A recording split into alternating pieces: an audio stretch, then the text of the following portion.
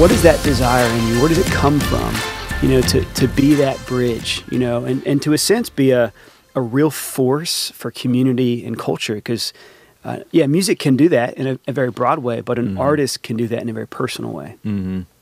Yeah, I think one thing that I like to say to my friends and to myself is that it never gets any better than sharing a song with one person, like in your bedroom, writing a song that you like and sharing it with one other human. It's that feeling that you get from doing that is as good as any of this ever gets for anybody. And it gets bigger for sure, depending on, career, all that, your path, all those things, but it never gets any better. Right. And so I think focusing on that for me is really important, and realizing, both in a really uplifting way and also in a contentment way, is me making a song for one other person is the goal.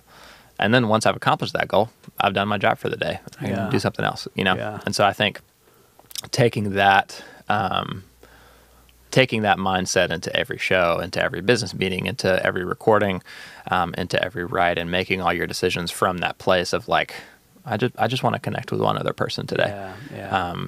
It simplifies a whole lot of things, and there's a whole lot of other conversations you can have of, we've got to accomplish this goal to have this type of success, or we need this piece of art to be able to get into this space or whatever. That kind of all goes away whenever you realize you're just trying to connect with one other person. I love that. And that keeps things so authentic and pure, and on the creative side, wholesome. Right. And so much easier. Yeah. So much weight that lifts off your kidding. shoulders.